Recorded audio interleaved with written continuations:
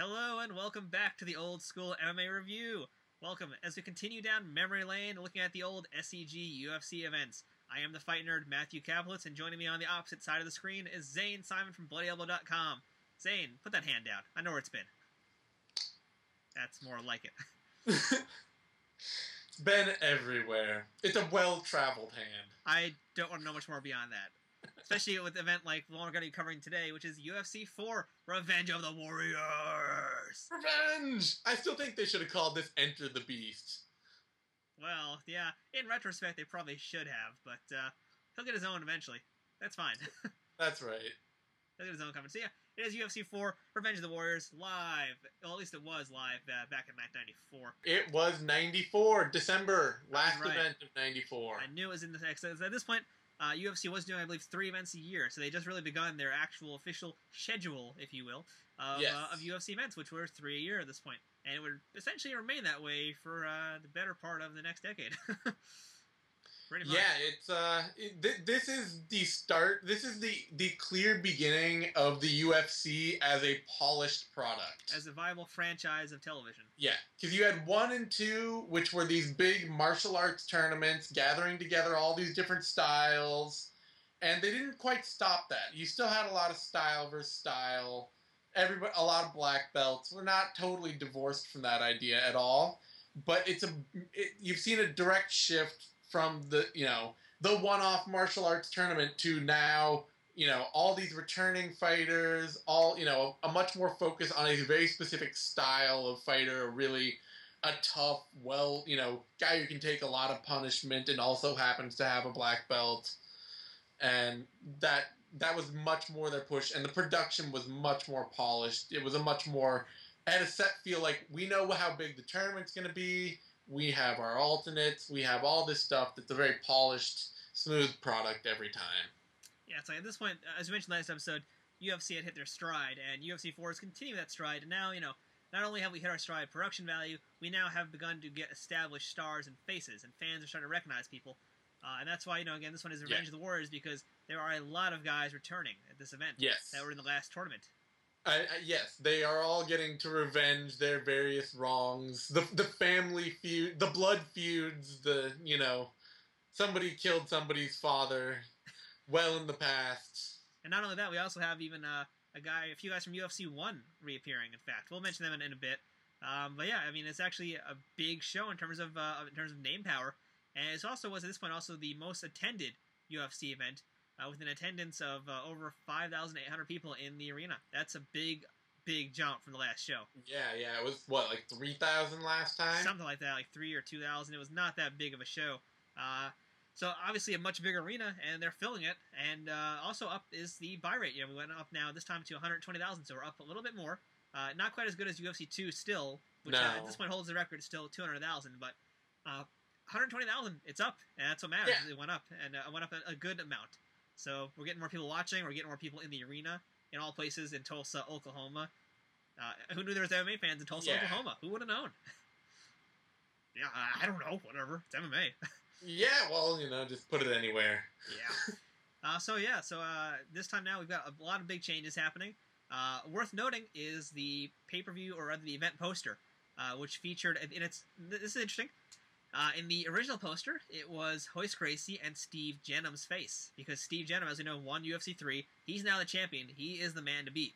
And his face now made onto the poster. At least it did for the actual pay-per-view. For the later on VHS release, he's not on it. It's now just Royce's face and a few other photos or stills from the fight. But yeah, the original release actually was hyping Jennum. Retrospectively, Steve Jennum's role in MMA history is basically nil. Which is unfortunate, because it was an important moment that when he won the tournament, but in reality, not so much. Yeah, no. It was a footnote in the complete dominance of Royce Gracie at this time in MMA history. This is a big, big one for Royce. Also worth mentioning, since we're going to talk about, them going back and changing things. I remember the original tape had this too. It said, this tape features the full and uncut dramatic final. Because this is really the longest final that we've ever had, and the longest fight in UFC history that we're going to see coming up. Them trying to build that as something amazing. Joke's on you guys, suckers. So let's just get into the show. And the pay-per-view itself kicks off with the Nutcracker Suite. What the fuck? No joke, people. If you haven't watched this UFC DVD yet, go out and buy it. You'll be surprised, too. Play it for Christmas. Yeah. I mean, I think technically we actually could play it because it is probably public domain, so I might just cut it in here. I think I will. Yeah, I think we... You like how I'm assuming I'm going to cut music here? I probably won't. Just to make sure to just have you dance like that, I'm not going to cut any music in at all. Alright, just to make it extra awkward. Yeah. Not like it wasn't already, but yeah. Nutcracker Suite kicks off the show with, again, actually a very good opening graphic CGI package. I also do think that the Nutcracker Suite was a very appropriate song to have at the start of the event. We'll get to that later. Well, yes. Yeah. Yes. It was it was a foreshadowing song. I think it actually fit really well, though. I legitimately think it worked really well. It made no sense, but it was really well. I mean, I loved it. And hey, it was Christmas time. It was Christmas time. I don't know why they want to associate Ultimate Fighting with Santa Claus, but it worked. I watch Roadhouse every Christmas. Maybe I should start watching UFC 4. Yeah, it's the new Die Hard. That's right. It's the new Die Hard. So here we are, UFC 4. And you wanted to mention this, I know. I'll get this out of the way first, too. We have a whole new commentary team. Holy crap. Yeah. Goodbye, Ben Perry. Long farewell to Bill Wallace. Thank God. The curse of Superfoot has now been totally lifted. It's been completely lifted. As we now have Bruce Beck. Bruce Beck is here. Or rather, is it Glenn Beck or Bruce Beck? It's Bruce Beck. Oh, no. The curse of Bill Wallace is back. There would be a whole different show if it was Glenn Beck presents the UFC. Oh, man. Yeah, so Bruce Beck, who is actually a very well-established, at that point, New York sportscaster. So he's here. Yeah, he had a lot of polish. He is very polished. You could tell right from the start of the show, we were in for a much better commentary team. Even though he said some stupid stuff at the beginning of the show, like he wanted to mention. Oh, yeah. Yeah, that's customary for these UFCs. There's always some horrible intro, and this was no I mean, they had this was the intro of Jeff Blatnick too, who Jeff Blatnick making his Octagon debut as he introduces the cage. And he, despite his long, great history of association with the UFC, I wanted so badly for him to add a lot to the commentary team this time through, and it was not happening. Well, to be fair, though, I think he did a good job. We can rank the commentators after, but I think, Bruce and Jeff have a very good repertoire. What's the word I'm looking for here? I need words. Give me words. Faster. You're under pressure now. You're fired. Go home. Now I'm saying relationship in my head. And this is because we invoked the curse of Bill Wallace, you realize. That's right. We dared to say his name. This is what happens when you do that. Either way, good chemistry. I'll just say that. I'll do a Porky Pig. They had a good, even a chemistry. Yeah. And they worked out well, and also returning, the only guy that returned really from the original team, kind of, sort of, is Jim Brown. He's back. He's our third man in the commentator's seat again.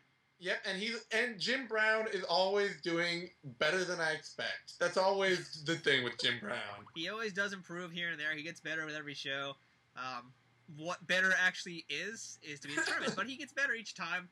And yeah, otherwise, really, original team is gone, with the exception of one guy we'll see later. Also back, Leon Tabbs, the ringside doctor, Joseph Estonek. We also have this time Tracy Asher, Ryan Dalton. Not like those names mean anything, but whatever. They got doctors there, and 3 of them this time. Wow, really high production value for this show. They can afford 3 doctors.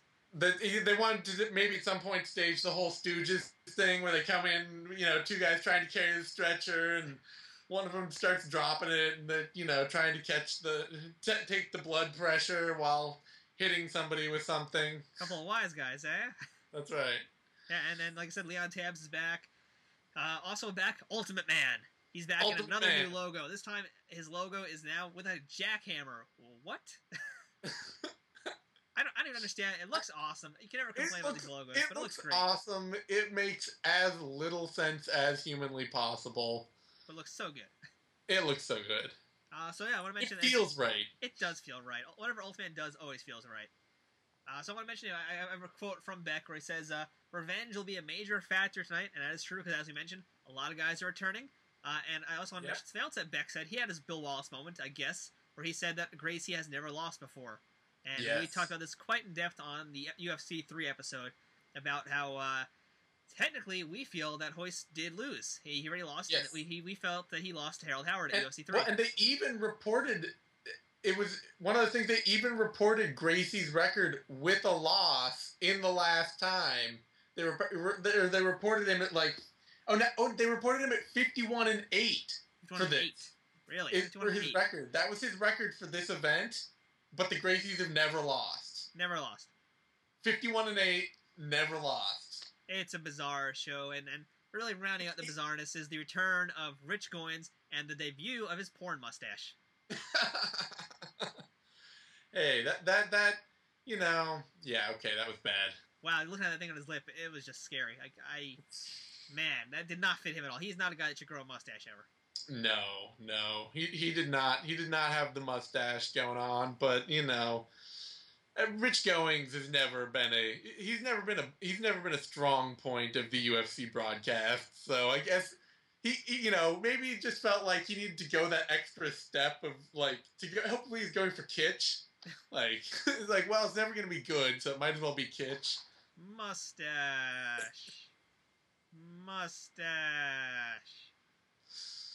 Man, it's gonna be a long night. We got a whole 8-man tournament once again. The winner gets $60,000. Let's jump into, I guess, the fights right now. Let's go into the alternate fights because they are. We didn't really get to see much of them, unfortunately, but they are worth mentioning because we did get to see number one, Kevin Rosier. You guys remember him from UFC 1? He came back. Kevin Rosier was back. This was his last time in the UFC. All right. Well, and this was, as it was his last time in the UFC, last time we're going to talk about him. Kevin Rosier is not a happy story in MMA. He had a combination. Apparently, he was in the military before he entered his fighting career, and a combination of the fighting wear and tear and the military wear and tear have made, he's apparently homeless or nearly so now. And fortunately, a lot of these guys go on to open their own gyms. They stay in the sport. They've got a lot of associations, but Kevin Rosier is really sort of a reminder that not every combat sports career goes the way you hope. Yeah, it's a sad story about Rosier, and he unfortunately loses his ultimate bout to Joe Charles, the Ghetto Man. Yes. So Joe Charles will potentially get a chance to be in the tournament. Spoiler alert, he does not. Not. I feel like I remember reading that he actually was a student of Jean LaBelle's. Am I getting that totally wrong, or do you know? I'm not really sure about that, but I do know we're going to see him again, so we'll have a chance to talk about him next time, so we can do some research on Joe Charles and figure out what's up with that man. Yeah, the Ghetto Man. The Ghetto Man. A terrible nickname, but he chose really it, so I'm not going to argue with it. It's his nickname. And also we had Marcus Bossett over Eldo Diaz Xavier. Is that correct? Did I say that right? Did I say that? Yeah, I think I've heard it's Xavier Eldo Diaz. But I heard on the show they said Eldo D Xavier, in fact. So yeah, we can never trust the UFC telecasts. You never know with names on these guys. They made all sorts of stuff up and changed all sorts of things.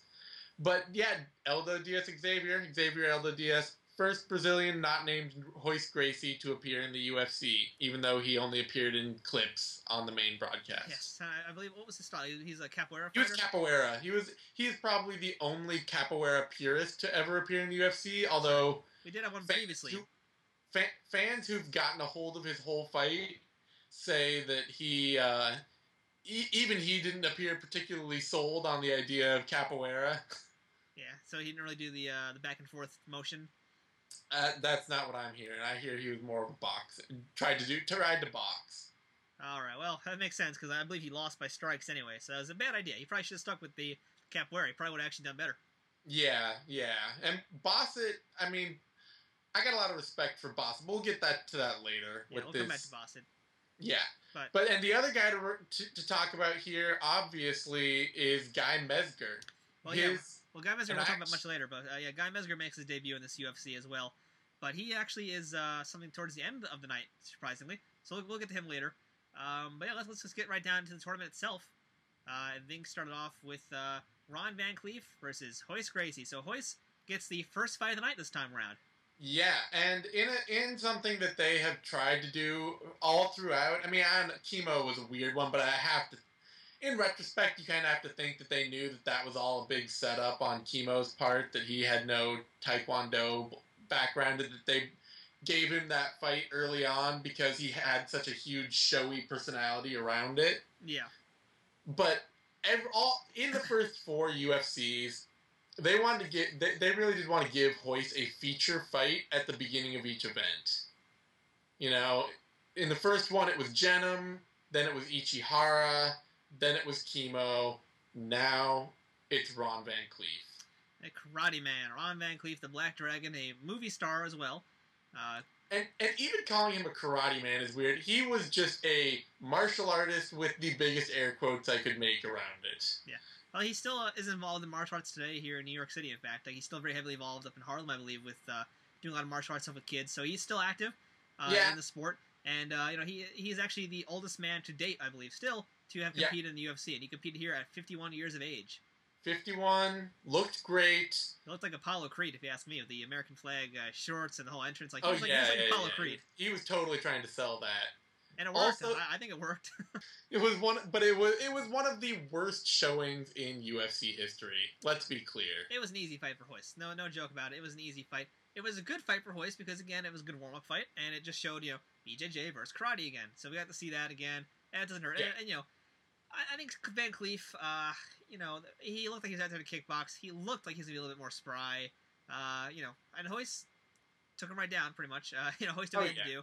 I felt he was respectful, and oddly enough, I think actually Royce, I complain about this, especially UFC 2, where Royce was a dick to a lot of guys, holding on to holds too long. This is a different Royce that we see tonight.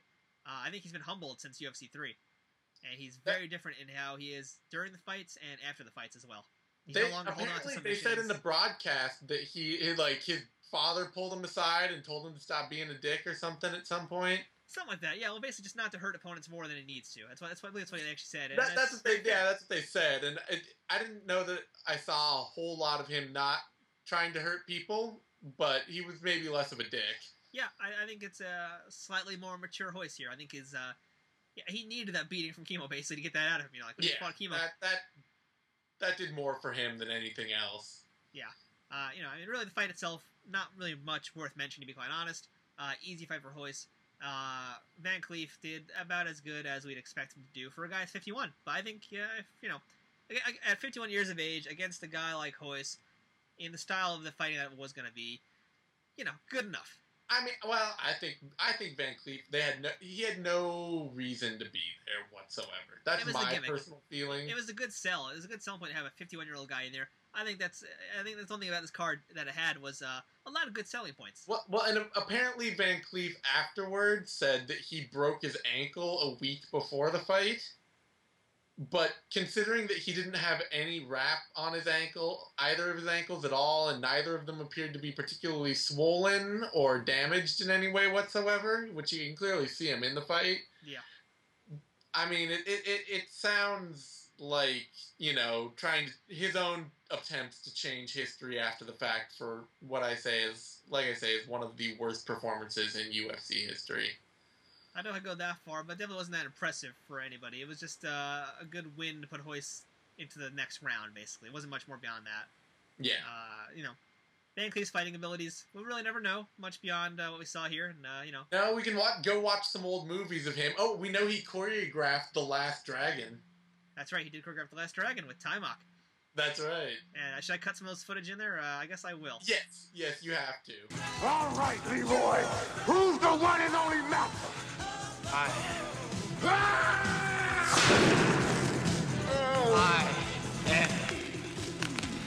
So Royce gets the win. Surprise, surprise.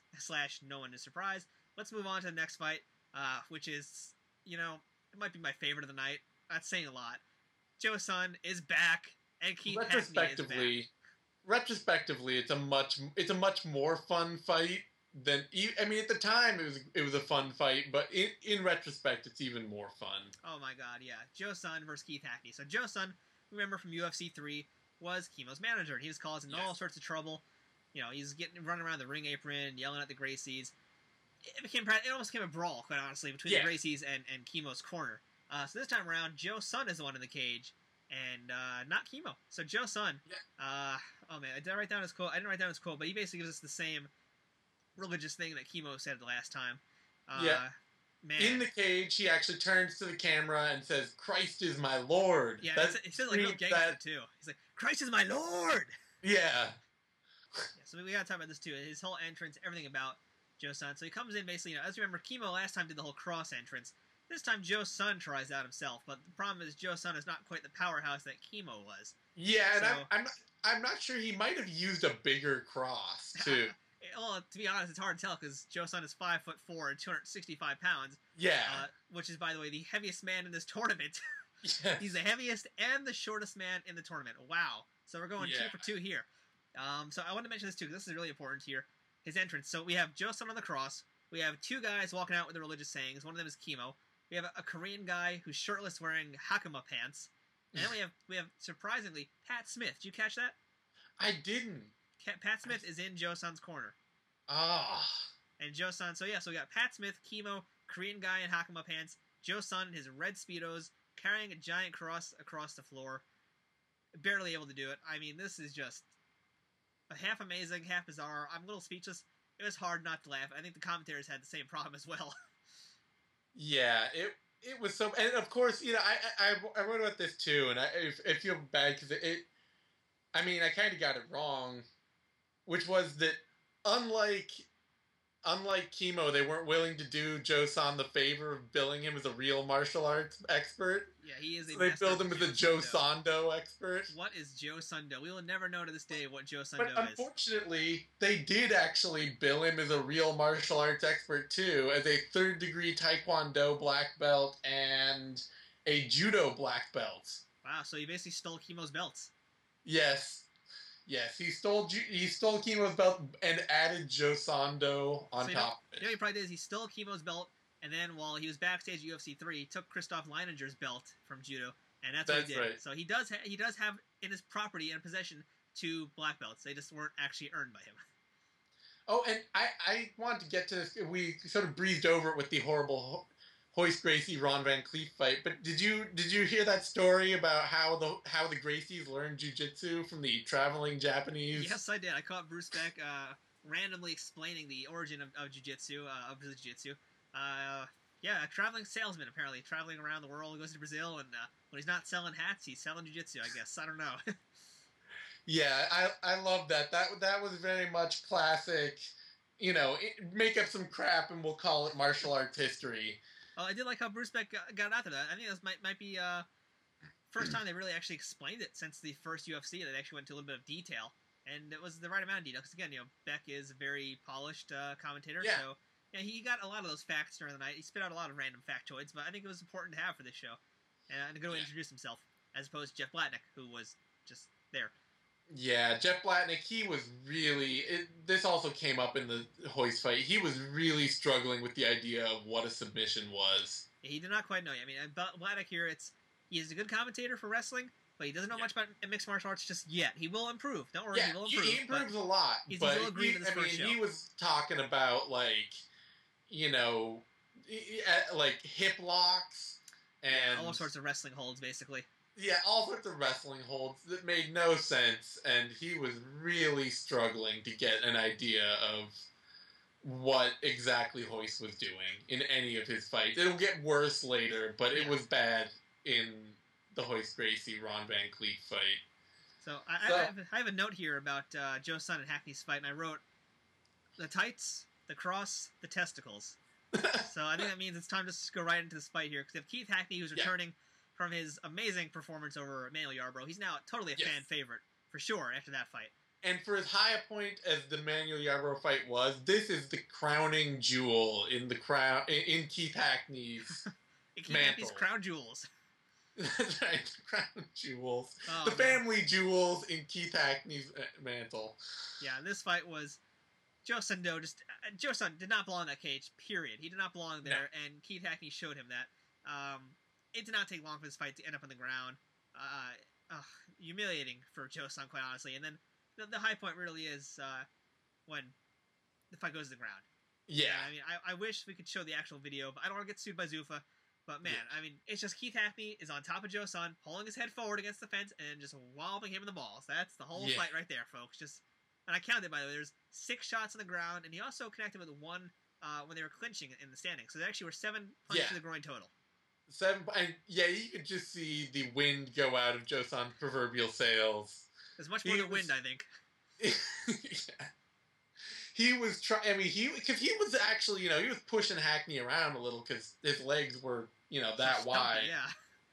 But the moment that he started getting hit in the groin, it suddenly was just he wanted nothing to do with it. He actually, but he submitted to a C-clamp choke. Yes, he did. That was the eventual submission, was the throat choke.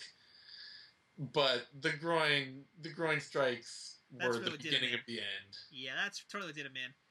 Also note, once again, just like at UFC 3, except this time Joseon's one in the cage, Kimo and his boys were running around the apron again, being the nuisances. And I think I heard at one point, I think Big John actually did fine them. I think I heard him say, "That's it, that's 2,000." Nice. So I think he actually did fine them for their stupidity. So good for him.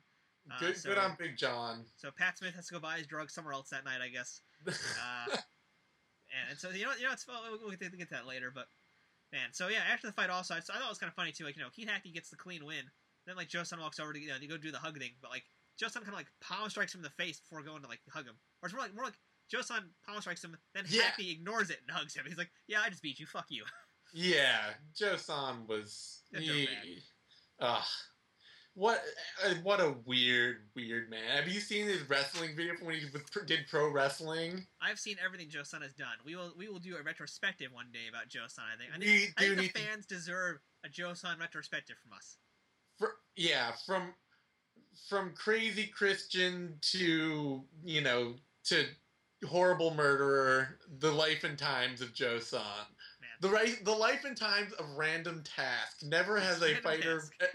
Never has a nickname been more deserved. What do you think is his biggest claim to fame? Do you think it's being Random Task in Austin Powers or being punched in the dick by Keith Hackney? Unfortunately, it's Random Task, but it really, it should be being being criminal scum. That too, being a gang raping criminal scumbag. Yes, that also. Yeah. Let's say that for the end of the show, I think, because Joseon, he just deserves his own segment. But let's move on to the tournament now. Next stage of the tournament, we have Steve Jenham and Melton Bowen. And Melton Bowen has the distinguishing. What's what I'm looking for here? I'm Bill Lawson again. Help me, Zane. Help me. He has the distinction of being the first fighter to ever wear gloves, MMA gloves, in an MMA fight. Yes, thank you for saving me. Really haven't changed much since then. No, he basically wore what ended up being the prototype for the glove, and what a lot of fighters did wear and have worn and still train in. I know guys who actually still use those. I think those are the Harbinger gloves. Yeah, they were a type of bag glove, heavy bag glove, basically, and they ended up being MMA gloves. And it wasn't until UFC 14, and I think 3 years later, that they became the standard apparel. But he actually fought in them first, as we said. Felix Lee Mitchell walked in with them, walked in with gloves, but he didn't wear them. He had his own kind of fingerless bag gloves that he was gonna wear, and then he took them off. Melton Bowen actually does wear them, and I know you want to talk about Melton Bowen's past because he actually is really he is the best boxer, I guess we could say, that the UFC has seen at this point. Yeah, he was an Intercontinental Heavyweight Champion for the WBF, World Boxing Federation, and he fought for the WBF a heavyweight title altogether. And at the time he entered the UFC, he was 32-5. He was billed as a Tyson clone, a hard-punching, short, powerful heavyweight. He was basically a lesser Tyson, much less technique, and beatable in much the same way. So he was like Mike Tyson, but 1/8 the size. Mike Tyson, but 1/8 the talent. That's our second Austin Powers reference of the episode. Yes, Mini Tyson. Mini Tyson. We don't chew on our ears, Mini Tyson. Yeah, so I also like when in his promo package he just says simply, my name is Melton Bowen and I came here to do what I gotta do. That's... Yep. And lose. That's lose to Steve Jenham. Steve Jenham, the Ninja Cop, winner of the UFC 3 tournament, the first and only alternate to win a UFC tournament. So this time, Steve Jenham is in the main bracket because he's got to defend his title. Yep. Yeah, he's got to defend his title, and this would be the last win of Steve Jenham's career. Spoiler alert. It's a good fight. He'll ever unless we do IVF 1. I don't think he'll ever compete in anything we want to. Oh no, did he do it? He was in another UFC, wasn't he? He was in an Ultimate, I believe. Yeah, he was in an Ultimate. Okay, so we will cover Steve Jenham again. Yeah, but that's all right. To be fair, Bruce Beck also made some mistakes here in this match in terms of commentating, like we just did here. Like we're Bill Wallacing hard today. Oh, but, yeah. But Bruce Beck, I think he takes the cake with this one, where he says this is the first time we've ever seen a boxer here. Yes. Yeah, and in fact, I mean, because Mountain Bone was very much the exact same thing as Art Jimerson. A boxer making a one-time untrained foray into MMA looking for a payday. And Steve Jenham would have none of that, because the Ninja Cop really just whipped him around pretty good. I mean, to be fair, I think Bowen actually did a good job. I think he defended well as much as he could have. But Jenham was just on display here. He got the judo throws, he got the positioning. Jenham was looking really good in this fight. This was what we needed to see at UFC 3 to get us behind him. Here at UFC 4, after that fight, now the fans are behind this guy. Yeah, the Ninja Cop had some ninja skills, and Bowen he had some surprising cardio and muscle for as whipped as he was by the time the fight ended. I think he actually looked in better shape here than he did at UFC 3. Wait, Bowen? Or Jenham, rather. Jenham. Jenham looked in better shape. Yeah, no, Bowen was Bowen. But yeah, no, Jenham actually, he's in a little bit better shape. Yeah. He looked a little bit more spry. I guess that's what happened to him between... He had a nice armbar transition from a guy who was trying to post from the bottom, and Oh, yeah, that was a great armbar, actually. That was a really, really amazing-looking armbar. That was probably the first time we kind of have seen that sort of armbar. I don't think... Royce has never done the mount armbar. Yeah. Royce has done the from the bottom. Royce has always been from the bottom. This is the first time that we've seen it in an offensive way being used. From a mount position. So, and it looked really good. It actually did look really good. It was a really exciting way to finish the fight also. So, Steve Jenham finally did it. Now the fans actually give a shit. Yes. So let's move on now to the next round, the last of the tournament fights. And that's going to be Anthony Macias, the Mad Dog, taking Mad Dog taking on Dan Severn, who does not have a nickname yet. He will soon. No, he's Daniel Severn. Daniel, that's right. Daniel Severn. Daniel, whose voice I will always love Dan Severn for his voice, because it is the most unbefitting voice of a man his size. That's right, yeah. Hello, my name is Daniel Severn, and I'm boring. It's just terrible. He's got no voice, no charisma. It's much higher than that, though. It's like, hello, my name is Daniel Severn. I have come to the Octagon to... Yeah, it's a little nasally, just like that. Yeah, it is a little nasal. It's that, where he's from. It's that Michigan nasal, I guess. Yeah, it's that Michigan nasal. Not quite the Wisconsin, but Minnesota nasal. But it's halfway there. Halfway there. And I think I'm gonna cut this. Since you mentioned it, I'm gonna have to cut this in. Like, as we will find out at the next event, Dan Severn is a big pro wrestler, and he's competed in pro wrestling before. I remember watching when he was in the IWA King of the Deathmatch '95 tournament, which is coming up. Obviously this is looking ahead a few months in the future here. And he competed in a super fight to defend his NWA title against Tarzan Goto in a Japanese crazy match. And he cuts his promo. I hope I can find it, where it's just like. What he says, it's just so badly delivered. He's like, Oh, yeah. Yeah, I know. Tarzan Goto is a great warrior. He will use all means to claim victory, whether it be inside the ring or outside the ring. Early on in the match, he tried to bring me outside the ring. I wanted to keep the action inside, because I knew once we did step outside, he would be looking for an object. Not exciting, not charismatic anyway. Dan Severn was a terrible pro wrestler.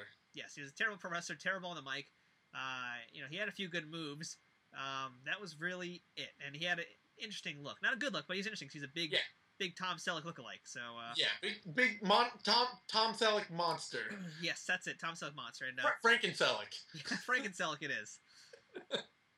Did you see the two fat Elvis impersonators in the crowd in this fight? Was one of them not Andy Anderson? No, there were two other idiots in the audience this time.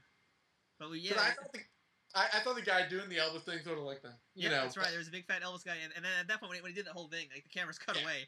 But there were two just random fat Elvis guys. They were very into it. They got front row seats. They were excited. They were constantly making Elvis faces the whole night. But since he did bring it up, yes, the mysterious case, the curious case of Andy Anderson. I think I did see him again in this fight, particularly standing out a lot. As we mentioned last time, UFC 3, some random guy in the audience who looked really familiar to me, Andy Anderson, who is here again. So he's just traveled now from North Carolina to Oklahoma to watch another UFC event. I wonder what this guy is doing. He was bold enough in the audience, and they panned on him heavily enough. I noticed him. I saw that guy, American flag jacket, in the audience, pointing at the camera. I wrote it down. That's right. He was there. They did have a really good pan of him. I'm going to cut it in here as well if I could find it. Andy Anderson. We still know who this guy is, but this is twice in a row we've seen him. So who knows? I mean, why is this guy traveling around, following the UFC to different states? It's not like he's just in his hometown watching it. He's actually traveling to see this show. So something's happening. Some bizarre conspiracy is going on. We'll see the culmination of that soon, I imagine. Well, I imagine, maybe, perhaps. Maybe, perhaps, possibly. Yes. So anyway, Anthony Macias gets horsed. Yes, that's pretty much putting it. That's really it. Yeah, Macias has Dan no chance. Severn comes in and he puts on one of the best pure displays of wrestling that you will ever see in MMA. I say pure because he did not know how to strike. He did not know how to choke. He just knew how to suplex the shit out of somebody and then grind them into the ground with his arms. That's essentially what has happened here. Those suplexes, I mean, he got 2 suplexes. This is the first time I think we've seen the suplex ever. Although, I have it written down here. Let's see. So, where am I here? I'm trying to get my notes. Kill me, the double suplex. Yeah, sorry, there's no double suplex here, but what we do have is Bruce Beck calls it a backflip. And Blatnick calls it a suplex. Suplex. So, which who is knows more what correct. Suplex is more correct. I'll never say suplex, though. Suplex just sounds much better. Are you going to say guillotine? I always say guillotine, actually. Okay, if you can say guillotine, then we can agree to we can fudge suplex. Yeah, I don't like saying suplex. Just suplex doesn't even sound as great as a suplex, that's my opinion. I know. Yeah. All right, so Dan Severn, he wrestles Anthony Macias into submission. I mean, quite honestly, we're really... I think our commentary about this match is longer than the match itself actually was, because Severn just really whips him around, gets 2 suplexes, and eventually gets I think gets a sleeper just to finish. So look at that, Dan Severn actually finishing a fight. Yeah, he would do that a couple of times. People forget about that, and we'll talk about that more coming up. But Severn actually did finish fights in his first appearance rather. So Severn moves on. He looked impressive over Anthony Macias. I don't really know what else to say, quite honestly, because it was just that quick of a fight. The big thing is to say that Dan Severn is the first world-class wrestler in MMA. He looks like a beast first in there. Truly, the wrestler who can truly dominate, who can truly show off wrestling as a martial art and martial discipline. You see what I did there with the beast thing? Yeah, you like that? I missed it. I was talking and not listening. You're not supposed to talk over the host. Don't you know how to do these shows? The host now? I'm the host now, yeah. Just because you do the post-production, you're the host? I get whatever title I want. You watch yourself, Zane. You watch yourself. Unless you want a Bill Wallace mask superimposed on your face. That's right. Video. I will make that happen. Make the mouth move? Yes. I will make that happen. Okay, for those wondering about the jump, the mention of Bill Wallace turned Skype in on itself. Is he who shall not be named. And from here on out, we should not mention... Superfoot. Superfoot from just now on. Just call him Superfoot, that's it. Yeah. Dare not speak his real name. No, dare not. So one other thing that's worth mentioning, even though it's not relevant to anything whatsoever about this fight, is during the fight they mentioned someone in the audience. That's Michelle the Mouse Krasny. Did you catch that name? I was wondering. I did not look her up. I should have, but I was wondering about that. Yes, Michelle Krasny is a very well-known kickboxer, female kickboxer. And really the only reason I'm mentioning her again is because, guess what, Zane? She was on WMAC Masters. Oh. See, we're slowly building a long series of tie-ins for our eventual WMAC Masters show. It's 3 episodes that we've done where we've mentioned WMAC Masters. And Michelle Krasny had a pretty big role, because I think she was on the 2nd season. I don't think she was on the 1st. I think she was in the 2nd season only. And she was part of a pretty major storyline. But hopefully, if our fans want us to review that series, maybe we can jump in there and do that. But yeah, it's up to you guys out there watching. Do you want to see us talk about WMC Masters? I don't know. You guys tell us what you want. That's right. That the fans get to vote. They get to vote on which thing we'll talk about next. Pride, UFC, maybe IFC, or WMC Masters. Rings. Oh, yeah, Rings. Masters. Man, or Pancrase. But Pancrase isn't really... I mean, Pancrase is good, but we should do UWF one of these days. UWF. That would be fun. There we go. Oh, all right. So, yeah, so that was our opening rounds of this 8-man tournament. So we move now to the next round. So we have Royce Gracie versus Keith Hackney. Yes. I actually was really looking forward to this fight, and it delivered. I thought it was a great fight, and I guess we can debate this, but I think it was one of the best tests that Royce has had so far. It wasn't the best test. The best test was chemo. That was the best. This was the best. I could debate that. I could debate that, though, because I think Hackney, chemo had size. Hackney had more skill. Hackney was actually sprawling from takedowns.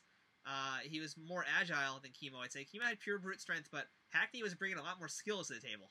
Hackney was bringing a lot more skills, but Royce put a beating on Hackney. Once it got down to the ground, yeah. No, he was kneeing him on the feet. He was largely he had him in the tie clinch, and he was just kneeing him and kneeing him and kneeing him. He couldn't get him down. Yeah, because to be fair, they were Royce Gracie knees, so there's not really much power behind them. And Hackney was getting him, getting the occasional flurry of mad, wild punches in. But Royce, he put a beating on him, and when it got to the ground, it was a great display of jiu-jitsu finesse. Yes. He really finessed him into the submission and got the win. And I mean, Royce, obviously the Van Clief fight was just bad. Bad, yo. But Hackney fight was definitely a much tougher test in the tournament so far. It was a much better test, and it was really one of the great displays of Royce Gracie fighting from over an entire period. Yes, not just him hitting a great move, but from him actually controlling a whole fight. I think this is the most, I want to say, Royce has actually really fought, if you will. Yeah. Because he actually had to use all of his tools to that's why I think it was a better test, because, for chemo, it was a little bit more of a war of attrition in that case. Yeah. With Hackney, he had to really actually fight. He had to throw hands. He had to use his legs. He had to go to the ground. He legitimately looked frustrated when Hackney was defending the takedowns. Like, his face, you can see it at one point actually does change, where he's like, what just happened? Like, no, you're supposed to be on the ground now. So I think Hackney gave him a really tough fight. Definitely at this point, the hardest, besides chemo being, besides chemo just beating him up, toughest actual fight. I think that makes sense. The most skilled fight. Yeah. Definitely the most strikes that Royce has ever used as well. Oh, yeah. Absolutely. But I yeah, mean, like I don't know that he threw that many strikes against Sakuraba. No, 90 minutes couldn't throw that many strikes. Also, Hackney defended submissions well. Royce was trying triangles into armbar constantly off his back, and Hackney was defending them legitimately, not just not just completely powering out all the time, but actually defending the transitions as well. Yeah, like he came in there pretty well prepared. It seemed like people were starting to figure out they had seen enough of Royce now to start actually training to fight him. Yes. So I think it was actually a really, really good fight. I liked it a lot. I didn't really remember this one at all. I actually didn't remember they had to fight in this tournament. So seeing these two fight, I was actually really excited for it, and it totally delivered. But of course, Royce wins by armbar. Yeah. So as it always is. Yeah. Yeah. So what are you gonna do? That's our Royce. But again, Royce looked very humble in the victory as well. Though he wasn't like holding on to the lock too long. He actually was. He looked like he respected Hackney's abilities. Yeah. And Hackney as a person. So. It was a very good display for Royce here. Yeah, good fight. Really surprisingly good test for Royce. Yes. Which brings us to the second semifinal, or quarterfinal, which was Dan Severn, Marcus Bossett. That's right, because Bossett, as we know, the alternate had to come in, the Grasshopper, replacing, I believe, Steve Jenham. Yep, replacing Steve Jenham, who I believe hurt his hand. No, I think... Did he hurt his hand, or did he just back? Injury. It was a hand injury, yeah. It was a hand injury, yeah. Which they were all hand injuries. Pretty much, that's all they're really doing. Yeah, all they're really doing is throwing punches, bare knuckle punches to skulls. And it's unfortunate because I actually would have really liked to have seen Jenham and Severn. That would have been fun, yeah. But I don't know that it would have gone a lot different than Bossett Severn, honestly. Not really, but I think I feel like that Jenham would have definitely put up a better fight. Well, I don't know. I mean, I have a soft spot for Marcus Bossett that I can't explain other than having read stuff, a bunch of stuff on him now. You just like Kung Fu, admit it. Well, I love Kung Fu. But Bossett looked, of the guys who were really hyper-traditional martial artists, he looked in the most control standing up. He looked... I could see that, yes. I could agree with that. I mean, that kick he hit Severn with to open that fight was brutal. It was technically great, and it looked like it hurt a lot. Oh yeah, you heard the noise it made too. Yeah, you heard it was I mean, because they say that whole the slap and the thud. It sounded like both. It was a very, very good solid kick. It was a very solid kick, and the spinning kick he tried to throw. I mean, technically it looked good. It actually did look technically good. He just missed it, and from there on, got his ass handed to him. I mean, it's pretty obvious that the kick, did do some damage to Severn. Otherwise, he probably wouldn't have shot as quickly as he did. Obviously, as a wrestler with very little skills beyond that, he'd want to use his wrestling right away. But I don't know if Severn wanted to go right that quick into that double. Like, he probably wanted to do something. He probably wanted to pressure him around the cage a little more and make sure he had no escape route. Because that's really it was a takedown right in the middle of the cage.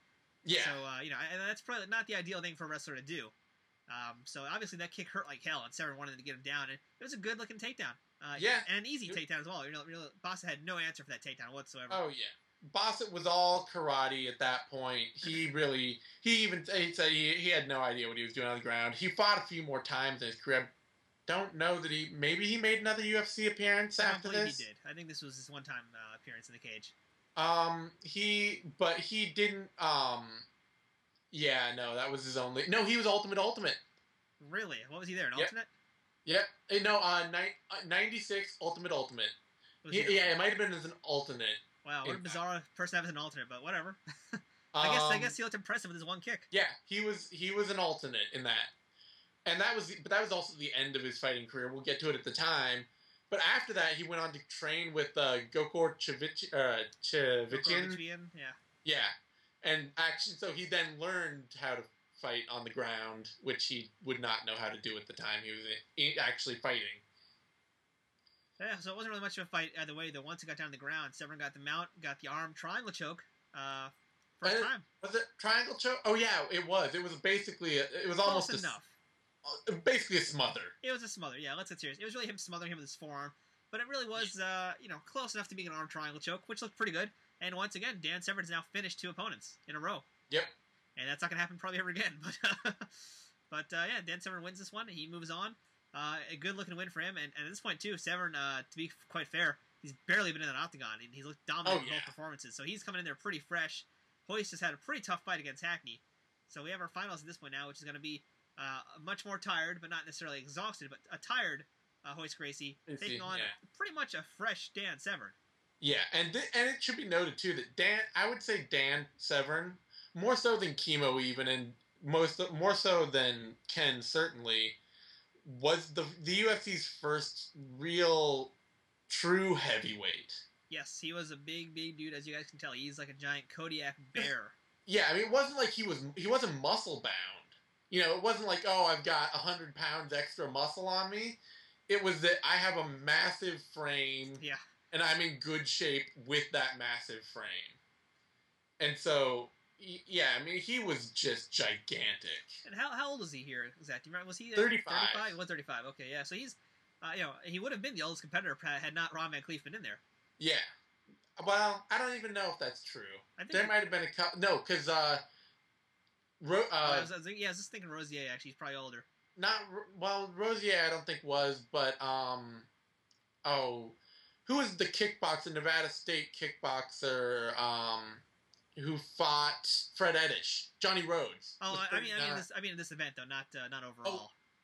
Oh, in this event, I don't know how old Rosier was at the time, but there were certainly older people than Severn who'd fought in the UFC. Yeah, no, that's without a doubt. But in this tournament, though, I mean, he's definitely he's up there. He's up there. He's the oldest for this tournament, except for Ron Van Clief. What the point of this was, I don't know. I just wanted to mention that. Just my trivia. He's 35 already, and the point is, he's 35 now. Here we are, 20 years later, and he's just retired. So you do the math. He just retired this year. He'd already been competing at the highest levels of amateur wrestling. He was very, very close to being in the Olympics and had beaten some of the best freestyle wrestlers in the world already in the 80s. So... yeah, we'll spend more time, I think, discussing Severn's history coming up. There's a lot to talk about him. There's a lot more we could say about him, though, and his origins in the sport, even. There's a lot to say about Dan Severn. Yeah. But let's move on to the next match, because we actually now, since the last event, things have changed in terms of the layout of the tournaments. And because of what happened with the whole debacle of Ken and Royce and the whole exhaustion and all this and that, there's now a match in between the finals to give the guys in the finals a little bit of a rest. So we have, and it's not an alternate match, it's actually a qualifiers match.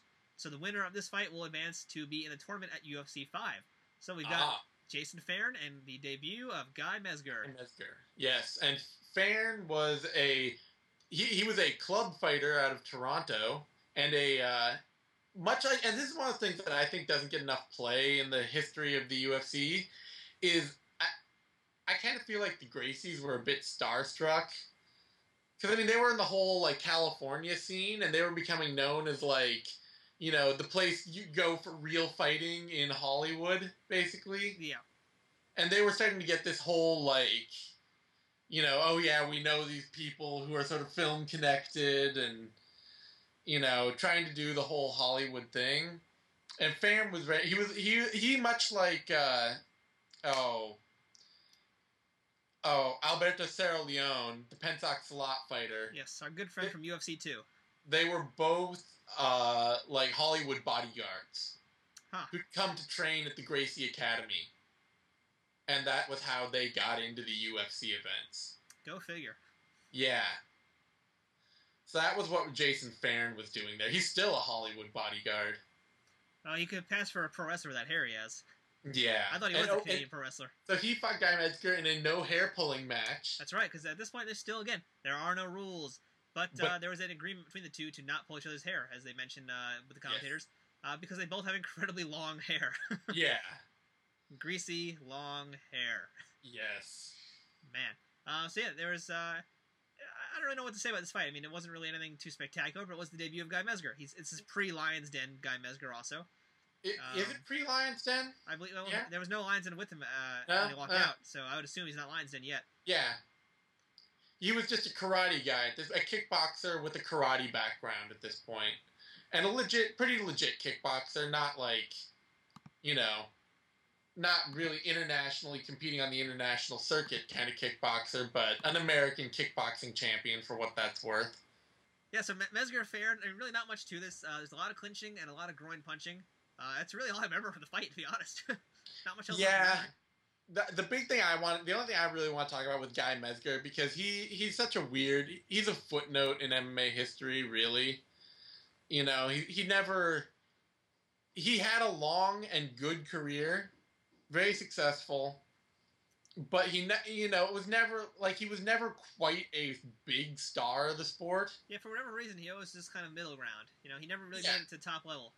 But he was really one of the first fighters to really show a lot of great transition between being able to grapple and to be able to strike.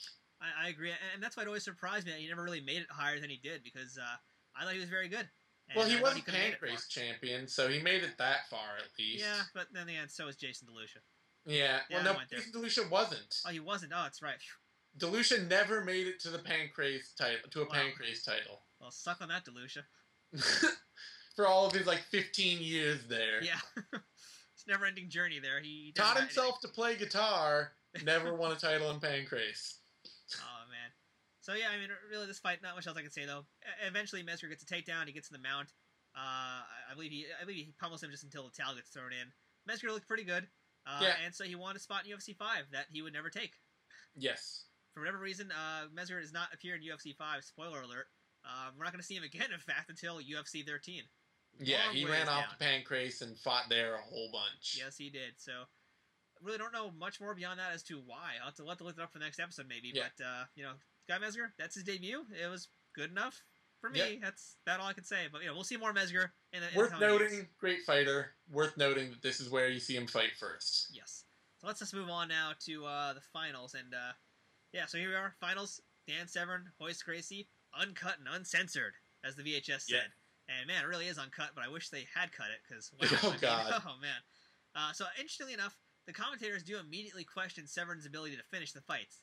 They're like, here's a wrestler, he doesn't really know how to finish. I mean, even though he just finished 2 fights, they're beginning to already question his ability to finish. The bloom is off the rose already. Yeah, the luster is already beginning to diminish. Royce coming into this fight also, he just had a very tough fight, as I mentioned before, against Hackney. Yeah. His face, it's cut up. He looks... He's been in a war, basically. You can tell. Yeah. Severn, pretty fresh still.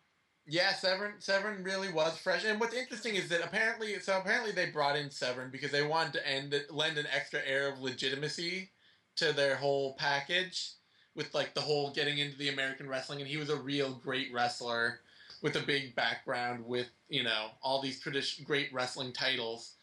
And then they immediately realized that he was basically unmarketable. Yep, he had no ability to talk, not much skill set beyond takedowns, and really no ability to finish, unfortunately. Even though we just saw him finish 2 fights against lesser opponents, when it came time to actually fight guys who were skilled, good luck with that. Yeah. And that's really the story of this fight, was that had Severn been able to punch or submit at all, he probably could have gotten an exhausted Royce Gracie. Yes.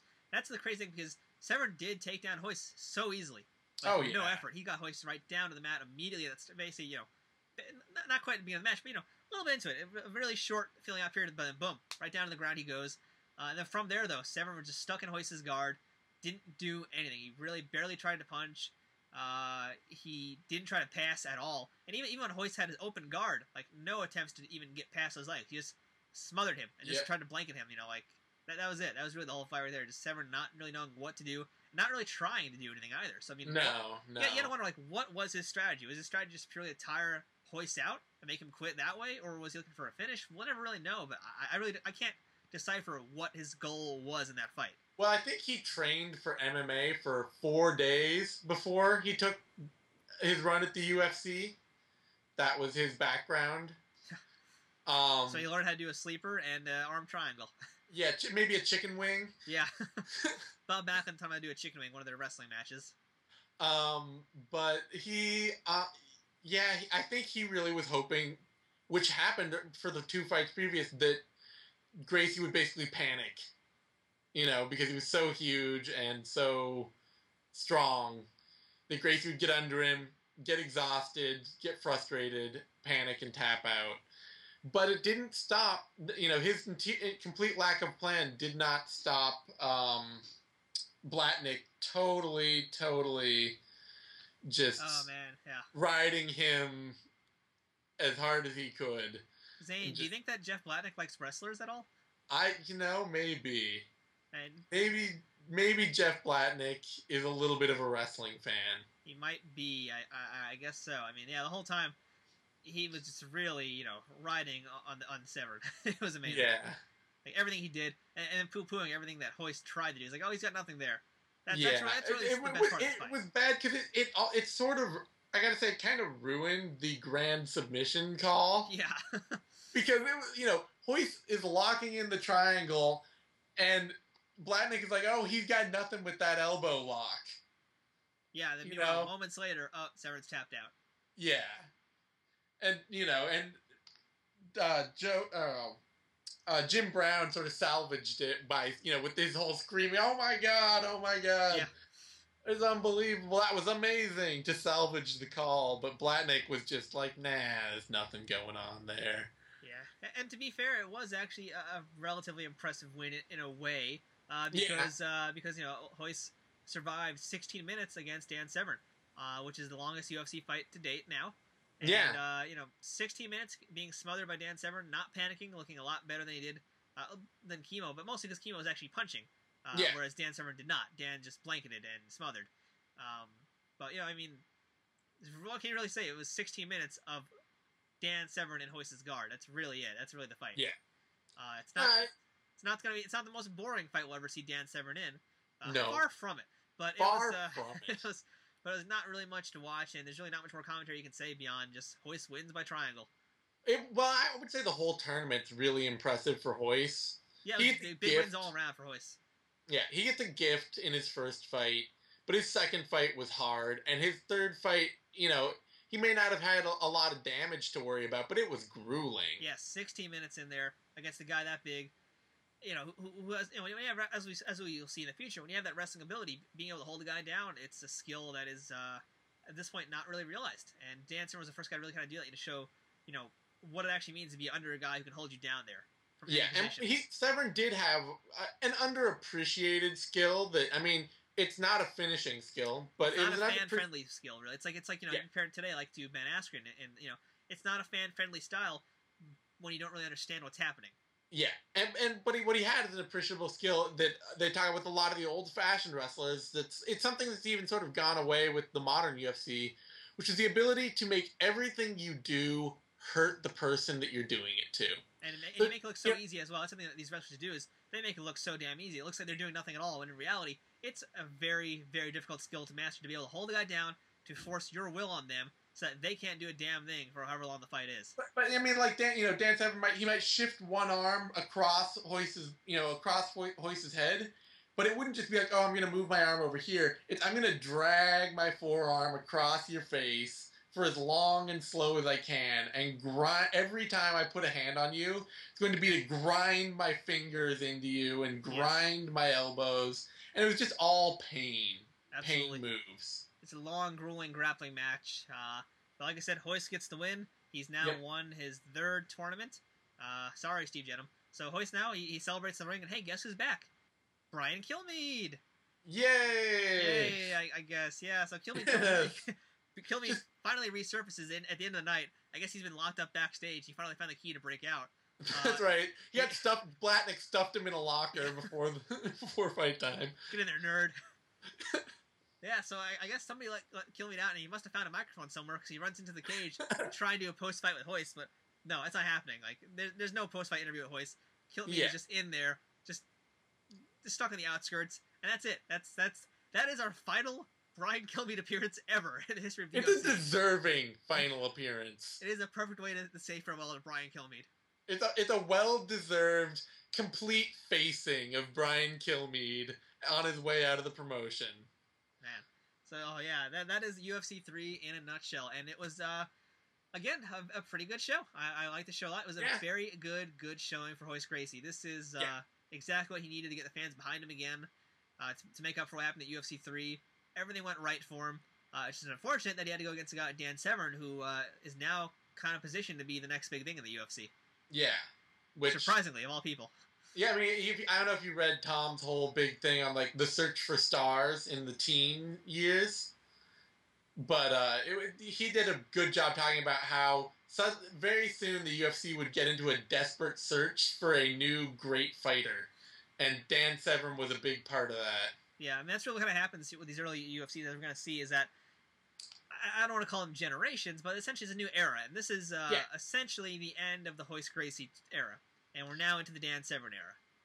Yeah, was this the last Royce Gracie tournament before? This is the final time that Royce will be appearing in a UFC tournament.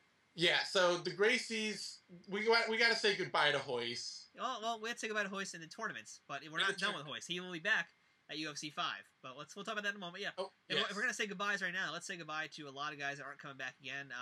Or rather, we'll say who's coming back. Let's say, Dan Severn will be back. We're not done with him. Dan Severn will be back. Marcus Bossett will be back. Royce will be back. Guy Mezger. Now, Guy Mezger was supposed to be back at UFC 5, as he mentioned, but for whatever reason, we don't see him again until UFC 13. So it's farewell for now to Guy Mezger. Keith Hackney will be back. Yes, Keith Hackney, thankfully. I remember him being back, and I'm very happy to see him back. I forgot how much of a fan I was of him when I first started watching these UFCs, and seeing him again, I remember why I liked him so much. So I'm happy that he's not gone yet. Ron Van Clief is gone from competition, but he's not completely gone, as we're going to see. Melton Bowen is gone. He had a boxing career after this, which got worse, much like Art Jimerson. Curse of Superfoot. Yeah, much like Art Jimerson. This was his transition point to being a reasonable pro boxer, to then being a guy who got knocked out a few times. His whole career was. He ended up at 36 and 8 or something. It was not a bad career by any means, but he got on the end of a couple of brutal KOs after this. I'm happy to say goodbye to Joe Son. Oh God, Joe Son is gone. Good riddance. Not done with combat sports though, and I think we really should consider doing a Joe Son retrospective, because he's done so many horrible things in combat sports and in life. So I think he deserves his own video at some point. We'll have to cover him another time. He is one of the worst people to ever enter professional fighting competition. Yeah, that's really a very polite way of putting it. But also, who else are we going to miss? Oh, we're going to miss Anthony Macias. Now, I don't believe he comes back. Anthony Macias is back. He does. Of course, he is infamously part of one of the... Oh, that's right, yes. So, we'll hold off on that. But Anthony Macias is back. We don't want to give too many spoilers. I will say this of Anthony Macias. Anthony Macias is notable for the incredible fighters he's lost to. That's right. I remember He's fought a lot of big names. He's lost all of them, so yeah, we're gonna see him again. A whole bunch of really unknown fighters, and he has lost to a lot of big names. That's how you get the paydays. Yep. Just ask Bob Sapp. Yeah. Oh, we get to say goodbye to Eldo Diaz Xavier. And was it really that big of a farewell? No, we Not never really. saw hello to him. We could say goodbye to him as well. And does Farron come back? I feel like Farron has another appearance. I don't think he does. Jason Farron. This was his only appearance at the high end of the sport. Oh, if we want to cover MFC 2, we can say hello to Jason Farron again. Yeah, let's just say goodbye. Yeah, let's just say goodbye. Let's not cover the MFC. But yeah, so UFC 4. What'd you think? I mean, I think it was a pretty good event. I was happy with it. I It's happy the with event Royce winning. to watch. It's the event to watch if you really want to understand why Royce Gracie was a big deal. Yeah, I would say this was definitely his best win in the tournaments, and it's a good way for him to step out of tournaments because he's got bigger things to do now. At this point, there's no point in a guy at this point being as marketable as he is for the UFC to continue doing the tournaments. There's really nothing in it for him at this point. He's getting, and obviously also the fights are getting tougher for him. So why keep doing these tournaments when he could just be doing something else? And guess what? He will be doing something else. All sorts of things. All sorts of things. Anything else we need to say about UFC 4? I don't really think there's much else. No, it's the end of the Gracie tournament era, and it's the begin. It's a shift. I mean, it's part of the fluidity of the UFC events getting more polished and better produced, and having a much more well-run feel to them. But it's otherwise. So it has markable places in MMA history and in UFC history, but unlike, it's just not that exciting. No, it really wasn't. I guess the most exciting of the events. We had some good moments with Joe Son and Keith Hackney. I think actually, I guess really for me at least, Hackney was the highlight of the show. Seeing both of his fights was, I think, the best two fights of the night. In my opinion. They actually showed that clip of Joe Son and Keith Hackney when they reported on Joe Son's trial. Of all the things to show, the poor guy. I mean, it really, to be fair, that's probably the most flattering. That's the most flattering clip of Joe Son ever in MMA. Yeah. It's fitting. So yeah, UFC 4. It's in the record books. Good show for Royce. Not really the most exciting, but there's a few good moments, and it's worth checking out for those moments, really. If you ever have to sit through Royce Gracie, Dan Severn, fast forward. Yeah. There's really not much to watch other than hearing Jeff Blatnick talk about how great wrestling is. Yeah, talk about how great wrestling is. I think at some point it may have been that where he talked about Dan Severn getting a hip lock. Yes. when he throws Royce Gracie. And also, of course, another highlight of the show is seeing Andy Anderson again. Yes. So we'll have good news. Curious Andy Anderson. Well, I think the case of Andy Anderson is going to be solved at our next event, which is right. UFC 5. I look forward to it because I honestly don't know what you're getting at. Yeah. I don't know where you're going. I don't know where I'm going either with this, but Andy Anderson, that's all. Andy Anderson, guys. He's going to be back, I guess, coming up really soon. We're going to see him. So yeah, we now depart and prepare for UFC 5, and this one is named, well, now we have our new star, apparently, because it's going to be Return of the Beast. Because now Return of the Beast. Because young Daniel Severn is now Dan the Beast Severn.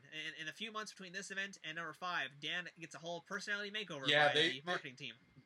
Where they're really trying to, they figured out that Dan Severn had he had a pro wrestling persona to bank on, and they were going to try and do what they could to turn him into the next big UFC star. I mean, to be fair, he had a quite impressive run at this UFC tournament, mostly because those two suplexes. I guess really it was those two suplexes that got him so over with the fans, and that's enough to bring him back and market a whole event around his name. But Severn will be back at Return of the Beast, and also we're going to have our first ever UFC Super Fight Championship. I got to mention that. Marcus Bossett claims responsibility for developing the idea of the UFC belt, which led to the UFC Super Fight. I think we should save that one for the next video. All right. Well, okay. Next time then. Yeah.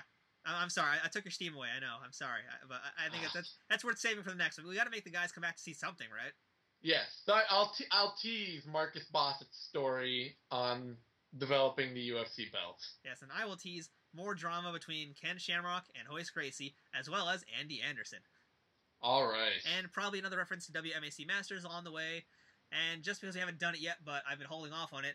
Oh, hey, Zane, by the way, Yama count for this week. Pat Smith, Beck, and Vlatnik. Yes. You're welcome.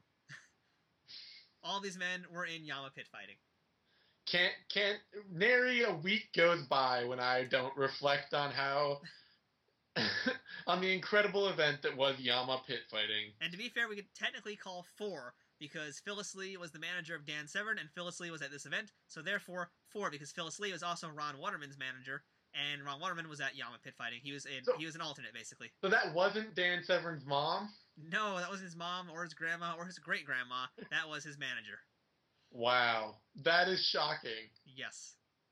All right. So that is UFC 4, the Revenge of the Warriors. I think there's plenty of revenge happening, and there's plenty of warrioring as well. So I think with that, I am the Fight Nerd. That's Zane Simon over there, and we got nothing. Got nothing. See you next time. See you next time. Really, we have nothing. Turn off the video now. Goodbye. Go away. All right, done. Click.